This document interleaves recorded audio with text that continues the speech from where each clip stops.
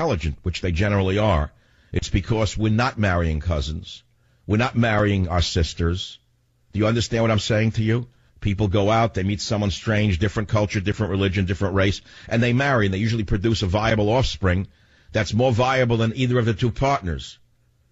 That's what hybrid vigor means in a human being or in another situation. But the Muslim culture, according to studies, still practices inbreeding. Now, I want to backtrack for a minute, talking about immigration. And then you ask yourself, well, should anyone be allowed into a country? Of course. What country says anyone is welcome, except an insane nation? You have to have some sort of selection process, don't you, or not? Every sane nation on earth does have a sane immigration policy, except this one. We used to have a sane immigration policy until that drunk bum from Massachusetts, that stubble bum drunk Kennedy, tricked America with the Immigration and Naturalization Act of 1965. And when it was being discussed, that stumble bum drunk had the nerve to say it will not affect the demographics of America. Well, we know what to expect from a drunk psychotic like someone from the Kennedy family. Take a look at America today. Take a look at what it's become from this massive influx. No selection whatsoever. How many we need? Do we need any? What kind do we need? Should we have some kind of litmus test for immigrants? These are important questions. Now, I, in my book, Government Zero, called for no immigration for 7 years. Period. A blanket ban. All immigrants, 7 years. I don't care where they're from. We don't need immigrants. The country is sinking. We have a very high unemployment rate. We do not need any more immigrants in the workforce. What we need to do is train the unemployed to work in the workforce. That's number one.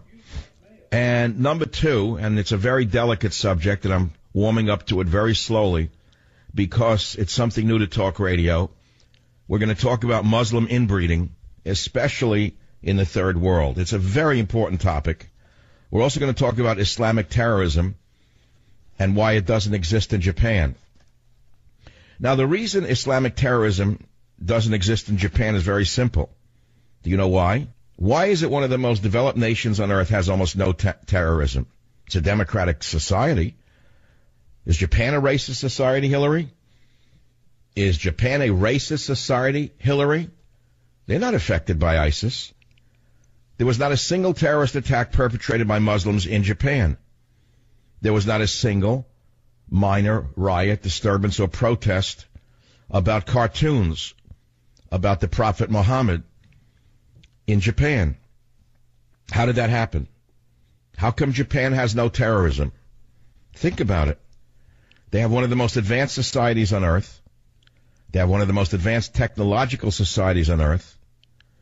And it seems they don't have too many mosques. They don't have any mosques. They don't have too many Islamic schools.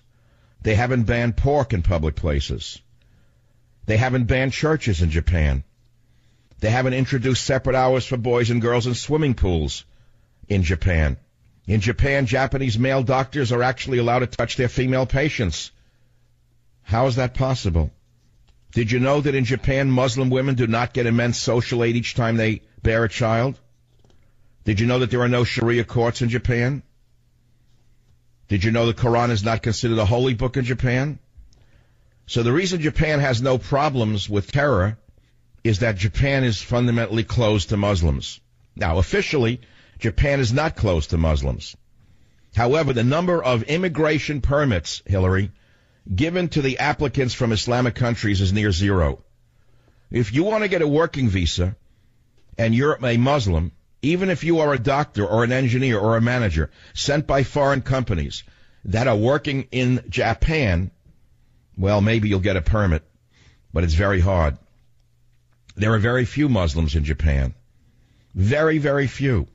One of the leaders of the Muslim community in Japan, Nur ad-Din Mori, was asked what percentage of Japan's total population are Muslims. He said, well, the answer at the moment is 1 out of 100,000. The person who did this article, Y.K. Cherson for Prison Planet, said that Japan's population is 130 million people. So if these Muslim leaders are correct, he writes, then there must be around 1,300 Muslims. 1,300 Muslims. But even those Muslims who obtained immigration permits and live for many years in Japan have a very, very low chance of becoming Japanese citizens.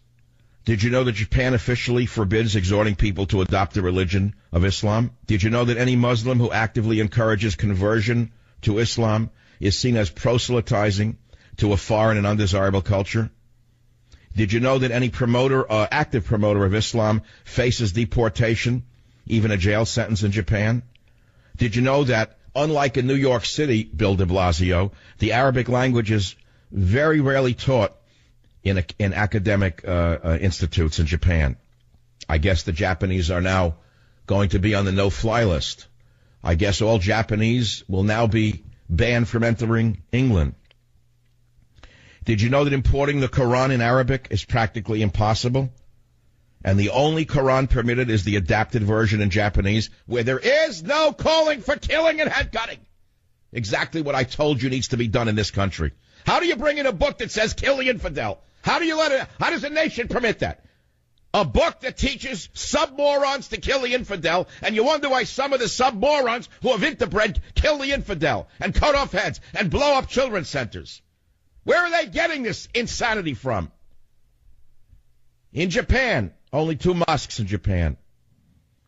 Tokyo, Jama Masjid and Kobe Mosque. The total number of Muslim praying sites in Japan, 30 single-story mosques. 100 apartment rooms set aside for prayers. Japanese society expects Muslims to pray at home. No laying down in the street, taking over public squares. Take over the public squares to pray to Allah. Can't happen in Japan. If they try it in Japan, they're highly fined. They can deport them. Take a look at what's going on in London.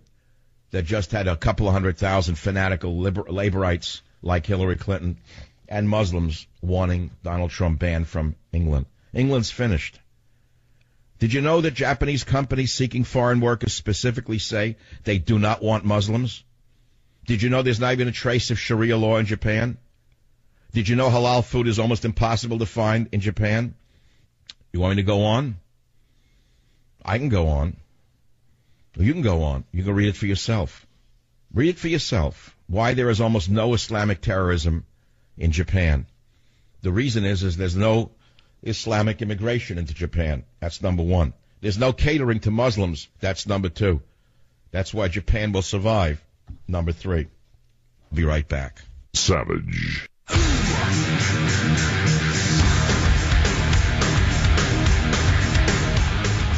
Do you see what I see? Do you see what I see? Way up in the I talked sky, about inbreeding, and I talked about the dangers of immigrants who have been brought up in families that have inbred for generations. I gave examples. I told you what it means for the short and long term of any society that does not discriminate as to which immigrants they want to bring in. You have to discriminate. Don't you discriminate every day of your life? Listen to me, you good liberals out there who think that I'm such a Neanderthal. You discriminate every day of your life, don't you? Who you have lunch with, who you have dinner with. What about the condo you live in? Or the co-op? Aren't you discriminating against and for certain people? The country clubs you join? Of course you're a very, very discriminating person. You choose who you will talk with and who you won't, who you'll be seen with, who you won't, where you'll eat, where you won't eat, where you'll sleep, where you won't sleep. And don't Mr. and Mrs. Obama discriminate as to the school they send their lovely daughters to? Of course they do. Didn't they go to a very expensive private school? Why didn't they send their children to an inner city school? They're very discriminate people. They know where the children have a better chance of getting a better education. And isn't one of the lovely daughters right now interviewing colleges? Isn't she discriminating? She doesn't want to go to Trenton State. Would Malia Obama want to go to Trenton State?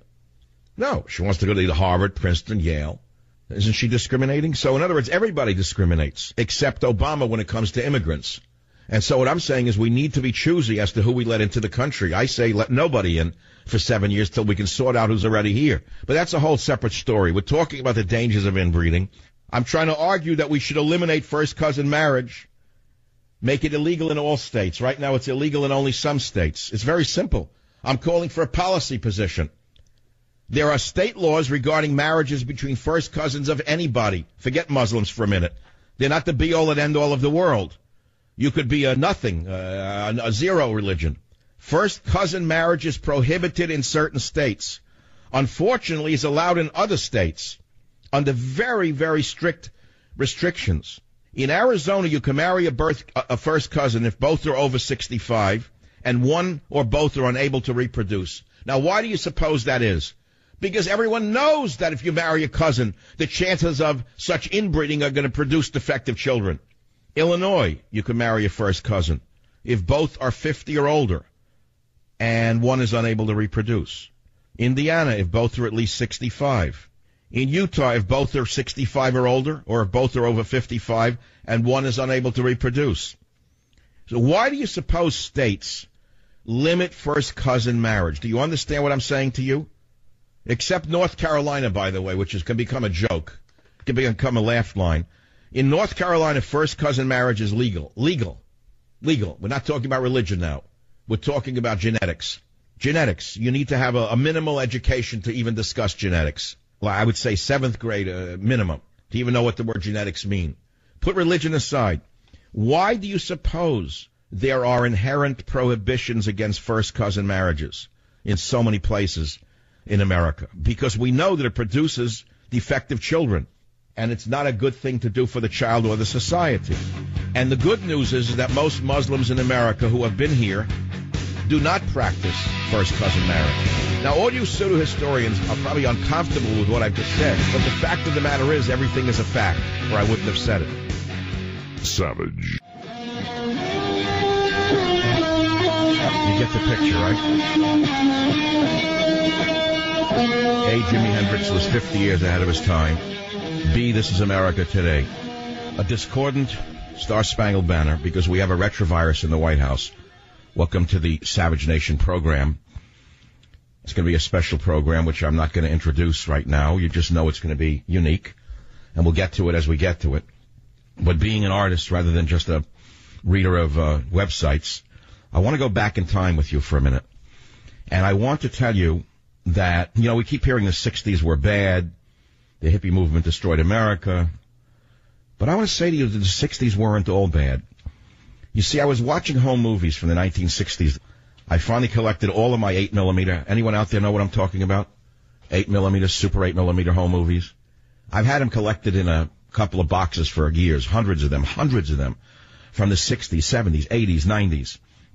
From the years that I was in New York, young teacher, young social worker, leaving for Hawaii as a young graduate student. I was supposed to only go there for a year to earn a master's degree and come back and then teach in some upstate New York high school, collect rocks and drop dead at 50 from boredom. But as life had it, some things happened along the way on the road that sent me in other directions. And as I was watching these 60s home movies, seeing my little dog Woody, who was killed in front of my eyes in Queens and Forest Hills when I was walking him, and Dalmatian was released off a leash, ran across the street, bit Woody right around the back, crushed his rib cage, punctured his lungs. I couldn't even reach down and stop it. All I had was a dead animal in my hand, so I rushed him in the little Volkswagen. I had some pictures of my little green Volkswagen Beetle. Rushed over the bridge with my friend, got to a veterinarian hospital, and they pronounced the dog dead and gave me a bill for $75. I was very young. I had almost no money. I was so outraged. Why would they charge me when the dog was dead, I thought. Anyways, I saw the Woody, I saw the car, I saw the this, I saw the that. And as watching these movies from the 60s, I saw my father, all of the characters from those of you who've come to love my books, such as, I don't remember the title, Psychological Nudity, Train Tracks, all those stories of my childhood. I can't believe it when you look at your father, your mother, your aunts, your uncles, and their friends, and you yourself in your 20s, and they're all dead, and what it does to your brain. You start thinking in a different way, you know what I'm saying? Memories are one thing, movies are quite another. So I'm watching these movies because I finally collected all of my home movies, hundreds and hundreds of them. It took me years to finally find a person who I trusted to put them all together. And I got 10 discs back 2 hours before the show. 10 discs or 7 discs of, like, basically my life. I'm creating this little thing for the family, the children, whatever I'm going to do with it, I don't know yet. And I started to think about this. Very important you listen to me if you're a follower of the show, because this is very political. I saw myself as a very straight, young social worker, teacher, and then suddenly the movie jumps to 1968 and I have a beard. I have long hair. I look like Charles Manson. And the last scene of the movie is me as a free spirit on the roof of a hospital in Hawaii, a research hospital I was working in as a grad student, moving freely on this roof with the horizon behind me and the ocean behind me.